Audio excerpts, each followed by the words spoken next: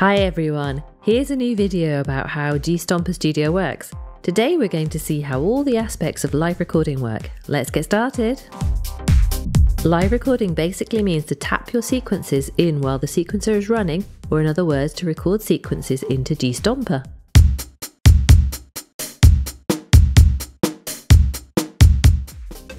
Live recording and latency. Latency is the time from the moment you press a button or a piano key until you hear the sound from the speakers. The latency is a combination of two main factors. One, control input latency, e.g. the display reaction time, or two, the audio output latency. Control input latency, e.g. the display reaction time. The control input latency is the time from the moment you touch the screen or an external MIDI keyboard until the audio system gets notified by the Android OS to do something. It is influenced by various factors which strongly depend on your device and the Android version. It can vary from a few milliseconds up to 300 milliseconds or even more. Since the input latency is not known by a particular application, there's no way for G-Stomper to automatically compensate for it. In most cases, especially on new devices, you don't have to worry about the input latency, since touchscreens have got much faster over the last few years. But on older devices, the input latency may be an issue. In this case, your recorded events are always placed a bit too late in the sequence, e.g. one step delayed.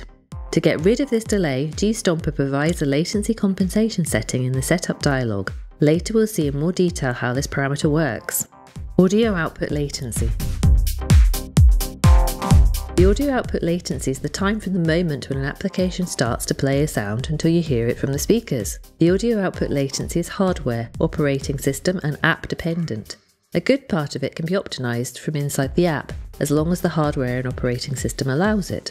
The audio output latency can vary from 37 milliseconds up to over 250 milliseconds. G-Stomper automatically compensates the known part of the audio output latency during the live recording process. But since only one part of the audio output latency is known by the application, it's not always possible to compensate the complete latency. If this is the case, your recorded events might always be placed a little bit late in the sequence, e.g. one step delayed. Fortunately, let's remember that to get rid of this delay, G-Stomper provides a latency compensation setting in the setup dialog. You can check your actual known audio latency, internal latency, in the audio section of the setup dialog. Latency compensation. Latency Latency compensation means in general that if the known audio latency is 200 milliseconds, then the recorded triggers or notes get still placed at the right location. G-Stomper automatically transforms all tapped events to the latency-aware timing. Depending on your device, there is a more or less significant unknown latency part. On some devices this is not even noticeable, but on others it can be up to twice as much as the known latency part. An important point: to reduce the latency to a minimum, use one of the supported low latency audio systems. A little later we'll talk about some of these systems, such as OpenSL, AudioTrack N or AA Audio. Likewise, it's very important to note that the latency compensation value set by default in the setup dialog box is 0 milliseconds. Do not change it if you don't have problems with the event placement while live recording. Only if the recorded triggers notes are always behind the beats should you adjust this value. A good start is to set the value to the middle, then live record again, check the recorded triggers and notes, then adjust the value again, repeating this operation until you find the optimal setting for your device. Audio latency may cause silent recording. Silent recording is automatically enabled if your audio latency is higher than 60 milliseconds. Silent recording means, in other words, that you won't hear the played sounds while you tap sequences in while recording. Let's see an example to clarify this concept. If your device has an audio latency of 100 milliseconds, not regarding the display latency in this context, and you'd live record the sounds in real time, then you would hear the sounds 100 milliseconds delayed. On the other hand, the audio playback of the existing sequence is also 100 milliseconds delayed. When you record in real time, then you intuitively place notes to match with the current playback.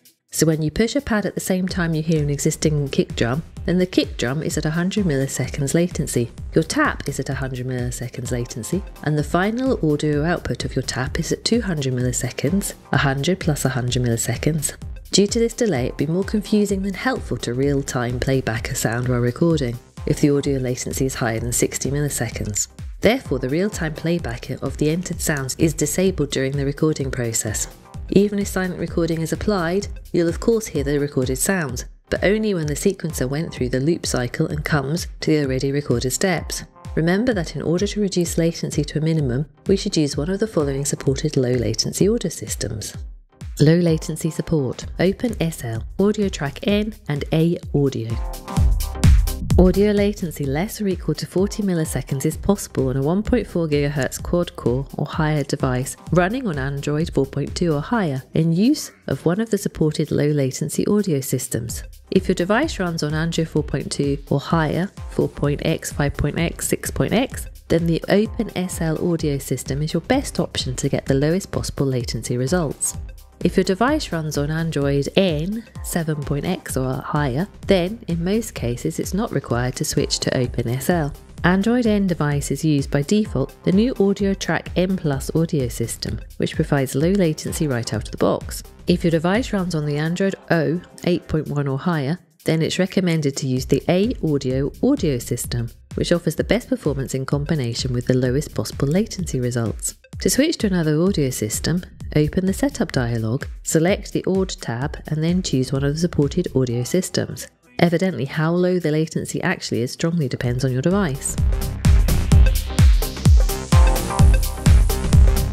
Select the track you want to record. For beat recording, this is optional. You can also record any other track, but if it's selected, you'll see the recorded steps immediately. Set the trackpad mode to play. Optionally, you can long press the record button to enable the metronome click. Press record and play to start recording. Now, while the sequencer is running and recording, tap the beat in using the track buttons.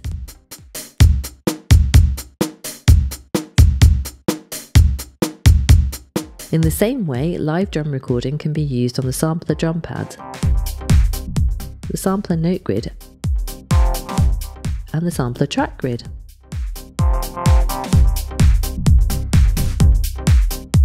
Select the track you want to record and make sure the R-ARP stutter switch is set to R-ARP. Optionally, if you want to record multiple tracks at once, you can set the trackpad mode to R-ARP. If you wish, activate the metronome. Press record and play to start recording. Now, while the sequencer is running and recording, touch and/or move the R-ARP fader to record the rhythm arpeggio. Additionally, if you have set the trackpad mode to R-ARP, you can use the trackpads to play and record the rhythm arpeggio to multiple tracks. It is important to keep in mind that live rhythm app recording can be used on the sampler drum pads. Select the track you want to record. Enable the note edit mode. If you wish, activate the metronome. Press record and play to start recording. Now, while the sequencer is running and recording, tap the notes in using the piano keys.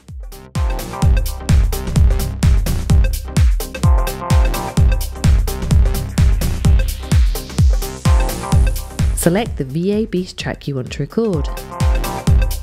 If you wish, activate the metronome. Press record and play to start recording. Now, while the sequencer is running and recording, tap the notes in using the piano keys.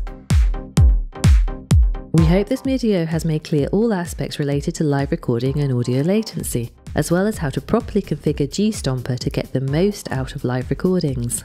Don't forget to give us a like if you liked the video, and if you want to keep up to date with all the news and developments related to G-Stomper, subscribe to our channel and follow us on social networks. See you next time!